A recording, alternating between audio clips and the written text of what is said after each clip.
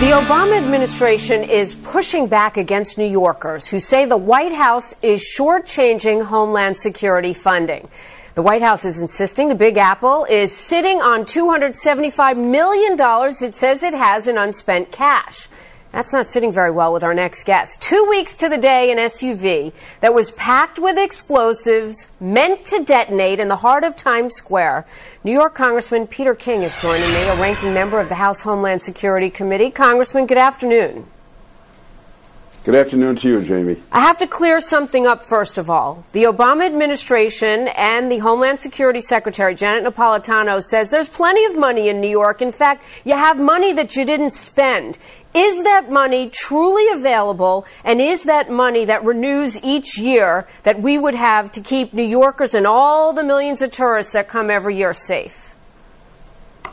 Jamie, there's several issues here. One, no, the $275 million is not there for New York to take. In fact, last night was the first time that the Obama administration or anyone has ever even made this argument. I met with Secretary Napolitano on Thursday morning. She never even mentioned this to me. What they are talking about, all they can be talking about, is money that's going through the funding process, money which is being delayed by the Department of Homeland Security itself. One quick example. There's a $38 million grant to harden the path tunnel from New Jersey to New York. That was supposedly made available in 2008. We can't get a penny of that because the department has not yet completed its environmental impact statement because that's an historic tunnel. So any money that has not been used, it's because it's being held up in their bureaucracy. And for them to take this cheap shot is really disgraceful. Do you really think Mayor Bloomberg will be holding $275 million in the bank with all the terrible economic crises that face New York and the terrible security crises that face us? Well, I know you're troubled by the timing of this, even the administration making this argument now 2 weeks after so many people could have been killed in Times Square if that bomb had gone off.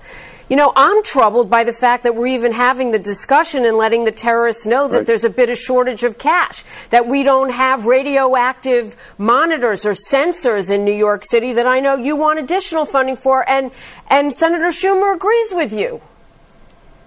Absolutely. This should be a nonpartisan or bipartisan issue. It should be an American issue. Yes, Commissioner Kelly wants another $20 million to put radiation detectors around Manhattan to protect New York from a radioactive dirty bomb. The President of the United States took every penny of that away. There was not one penny in his budget for that this year, even though the city needs it, because we know, as was proven 2 weeks ago, that the next attack will come from outside Manhattan, from either the suburbs, New Jersey, or Connecticut. And next time, if it was with a dirty bomb, it'll be catastrophic. And yet that program is there, and the President has eliminated all funding for it. And he comes to New York on Thursday, tells the mayor what a great job he's doing, gets a police jacket from the police department so he can get a good photo op with the cops. And then the next day, his Homeland Security Secretary, at 4:45 in the afternoon, sends out a phony letter saying that New York is actually holding on to money and not spending it. This is the height of hypocrisy and really dangerous. But before I let you go, I have to ask you about other states, because people watch us all around, not only this country, but a lot of our troops serving overseas to keep us safe from terrorists that want to come to the United States, watch the Fox News channel too.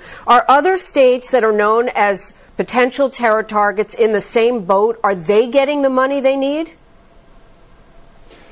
No, it's interesting. The states that need it are not getting all they need, but other states which will never need it in a million years are getting Homeland Security funding. They are getting grants. They are getting funds to use, even though they are not terror targets at all. So this whole system has to be changed. New York is clearly the number one target, but obviously you have other targets. I'm not going to go through the names, but there's others which are targets. None of the real targeted cities and areas are getting the money they need. We have not made the real commitment to that. Instead, we spread the money around the country as if it's just political payoffs to give out. Congressman King, I know you are in Washington looking out for our safety. I would call the American people to contact their representatives, too, and ask how much funding they're getting and whether it's sufficient so that they know what they need to do to keep themselves safe. Thank you so much, Congressman P. King. Jamie, thank you. Thank you. Tonight, a fight over counterterrorism funding for New York City. Earlier this week, New York politicians were howling about a huge cut in federal anti-terror funding for the city.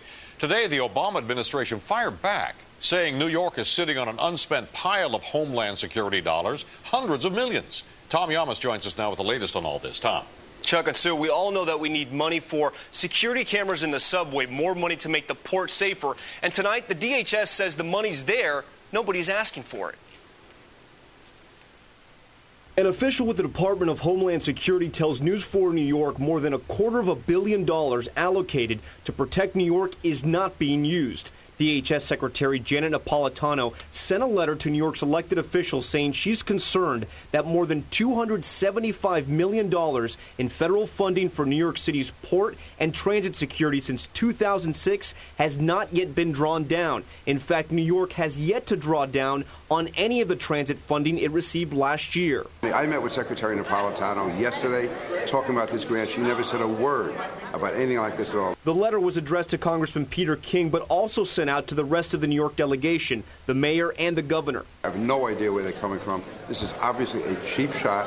This is totally indefensible what they're doing. The war of words over security funding for New York started earlier in the week with reports DHS was cutting funding for transit and port security. Some of the funding decisions made by this administration have been mind-numbingly, insanely wrong. But since then, the White House and DHS have been on the offensive. They say New York still gets the most for security, and on Thursday, the president met with the NYPD to thank them for their handling of the Times Square bomb scare. We want to make sure that we continue to work with you to get the resources. And for the Obama administration, that does mean $275 million someone in New York either overlooked or was unaware of. Mayor Bloomberg put out this comment which highlights the bureaucratic battle involved in keeping New York City safe.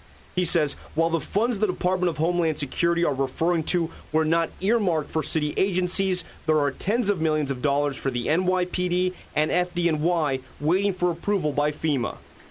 Officials at DHS and here in New York say this is a long process dealing with FEMA. You apply for money, you don't see it for a couple of years. There are several transit and port agencies, I'm sure, are scratching their heads tonight, either wondering how to get that money or wondering why they haven't applied for that money yet. DHS says the money is there, they just have to apply for it. So how accessible is it?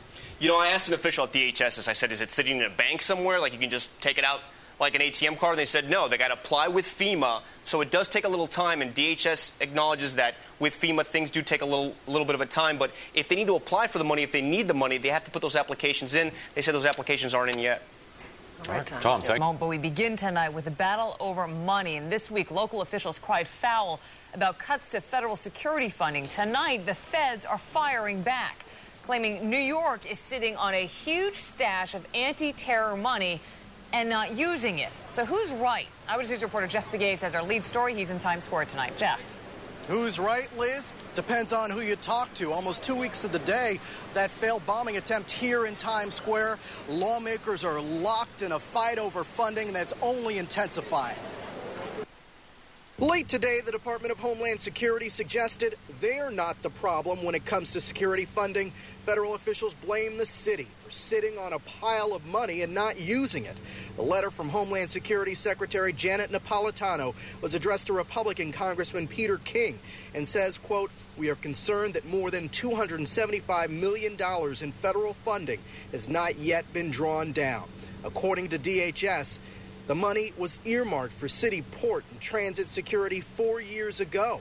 Congressman King says he wasn't aware that the money existed and wonders why the administration didn't speak up sooner. Fact is, they're coming up with a totally phony charge, a phony attempt by the department to cover for the fact that they cut money from New York. Congressman King has been one of the Obama administration's harshest critics on the issue.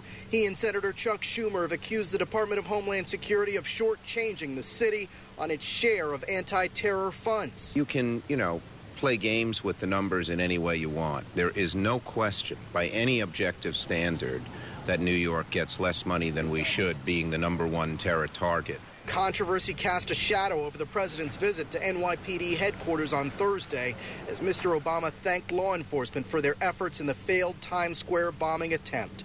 The debate is certain to continue because now New York officials say they can't spend the $275 million because it's being held up by the federal bureaucracy. But in a statement, the mayor's office seemed to extend an olive branch. Quote, "We look forward to working with DHS to speed up the FEMA approvals necessary to release the money we need for important security projects."